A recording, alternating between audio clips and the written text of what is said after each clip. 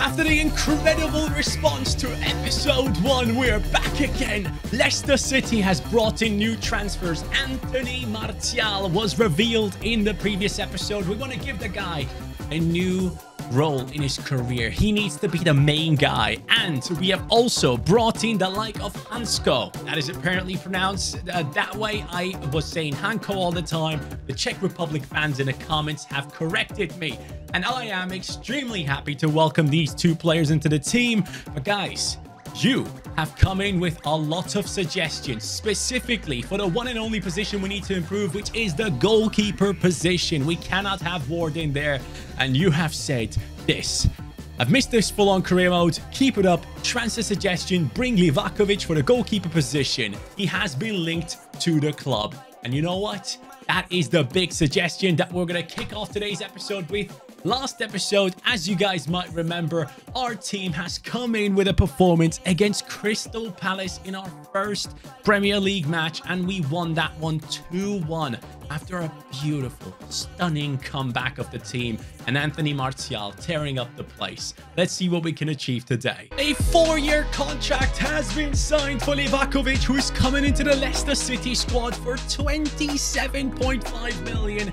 He has held his team down to, what was it, 8 clean sheets in the past 6 months. And obviously everyone has seen what Livakovic has done at the World Cup. And people thought that he would move to a big team, but he didn't. And now he's stuck in Croatia. And I mean, I shouldn't say stuck in Croatia, but he's 82 rated right now. He's coming into our squad. Dinamo Zagreb is a good team, don't get me wrong, but it is time to make that step up. The man is 27 years old, and this is the perfect transfer suggested by so many of you assistant coaches in the comments down below. Livakovic is here, and he is beautiful. Yes, I said that. Thank you once again for the suggestions. When we look at the bench of our team right now, we can clearly tell that there's a lack of attacking options. So we need a striker backup, a center attacking midfield backup, and a starting 11 center back. All of this is going to be very hard to achieve if you consider that we only have 38 million to do all of it, especially the center back position.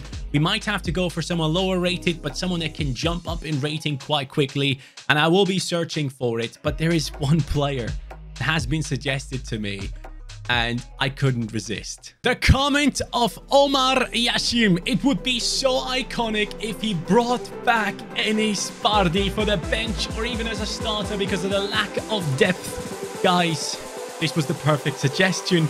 Here he is. Enis Bardi is back. Yes! I am so excited. I swear. I don't think I've been this excited about any transfer I've done in a long time. Look, don't get me wrong. I know Castagne, who has been used for this deal, is a starter for Leicester City right now.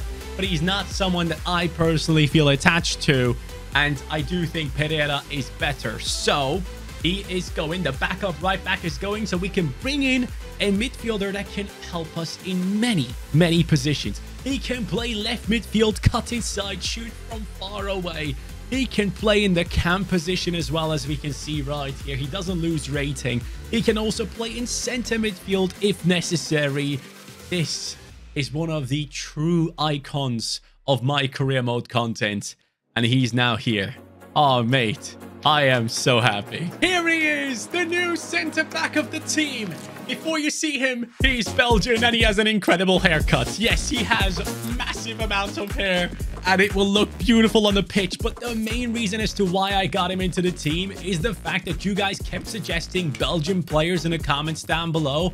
And you said that there are plenty of Belgians in the team already. Let's bring in more. And yes, I agree. The Belgian connection with Leicester City is there. And Arthur Theate is someone that has just joined, I believe, Rennes in the Ligue 1. And he will be coming in and holding down the position of Fais. And he doesn't cost me too much. It only cost me like 13 million.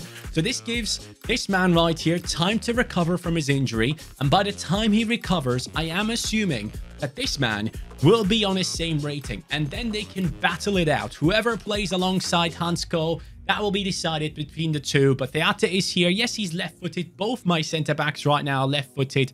But Honestly, no one cares when you have both centre-backs being right-footed, so I shouldn't care if both of them are left-footed. For the striker position, many of you will not recognize who the hell this is, and this is something I pride myself upon. I love bringing in players that a lot of you guys don't know. And this right here is an Argentinian striker that played in the MLS and was competing for the title up until the finale and lost it there. But it is a player that has gotten 17 goals and 7 assists for Philadelphia Union in the past calendar year. It's Julian Carranza. And in my opinion, this could be the perfect option as a backup striker for this season. By the time this season finishes, I hope to see that he has done bits for our team. Only cost me 4 million. There's so much value to be had in the MLS. He comes in as a 71 rated player. Yes, that is not a lot of rating to be had, but I genuinely believe this guy's class. And straight away, first game back in the MLS, he got himself 2 goals. So yeah, watch out for this one. He could be another big one coming out of America and moving into Europe at some point. The Argentinian is looking solid, and he now belongs to Leicester City. This next transfer is from Japan. It's a player that I love watching. He plays in the Austrian League. He has, let me tell you right here, 15 goals and 4 assists in a previous calendar year, or this current calendar year, I should say, and his name is Keito Nakamura. Guys, please put this name into your brains. I'm telling you right now, this guy will get a massive move, just like Mitoma from Brighton, and everyone will be looking at it thinking, how did no one know this kid? He is incredible. He really is. The way he plays, his style of play, his ability on the pitch, it makes no sense that he's currently in Austria playing for one of the teams that isn't even the best. So it really, really shocks me. But Nakamura is here, and he is going to be another additional option, especially for the wings, as I plan on changing Enis Bardi into a center attacking mid. That right there is our transfer window done. And I gotta say, I am very satisfied with all the transfers we have made. Let's now go on and take on the rest of the Premier League. Livakovic, the penalty killer. Can he make his first penalty save? It's against Paqueta, bottom right. Yes, he can. On the other side, it's now Youri Tielemans against West Ham. I'll go same corner. Another save. We have just been given yet another penalty against West Ham. Can I smash this into the top left this time? I aimed top left. What the hell just happened? Come on, Martial. Come on, Martial. This pitch is covered with bubbles, man. I'm just going to slip. Martial from that angle? It's impossible. And sadly, those results only led to a final score of 0-0 between West Ham and Leicester City, putting us into the 8th position with 4 points. And a penalty taker change had to come. The next opponent was ready, and so are we. It is Leicester City against Newcastle United. Keep up that run, Martial. Keep up that run. I saw you running. Why did you stop? You can get that. Yes, Martial. Show me what you got. No. The penalty taker has been changed for a reason. James Maddison. Are you kidding? Once again, a huge disappointment. Another 1-point game for Leicester. So after those results, we are sat in the 9th position with Leicester City. By the way, sorry if you guys didn't have in-game audio in the first game, but Leicester City in 5 points in a decent position, I guess. First place only has 7. 3 games into the season. We can't really complain about that. Leeds United as the next opponent, but I came here into the menus to showcase you guys something very important. The position changes. Maddison, center attacking midfielder, +2 in his rating. That is huge. Harvey Barnes being changed into a left wing, +1. That's what I like to see. Let's bring those skills in for that man. And then Kenny Tete being changed to a right wing here, goes up by +1. I could tell he's not built for right midfield. We need to play those players in a more attacking position.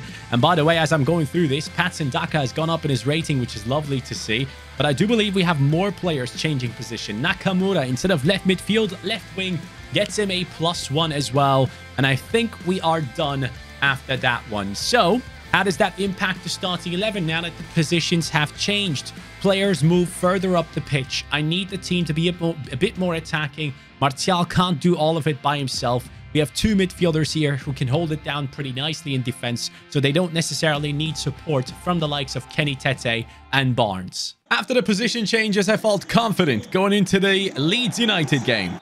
As I mentioned before, we now have multiple attackers. Bonds, you got to score that. Are you freaking kidding? Whoa, offside. Surely. There's no way he's on. What? How's he on? Livakovic, please, please, please. Let's not concede two. Yes, Livakovic. Bro, I'm insane at penalties. We're here again. We are here again. I'm going to save it. What? I went into the right spot. Oh, come on, game. How many penalties do you want to give him? All right, so Maddison has missed. And of course, we have seen Tielemans miss as well. Anthony Martial, straight down the center.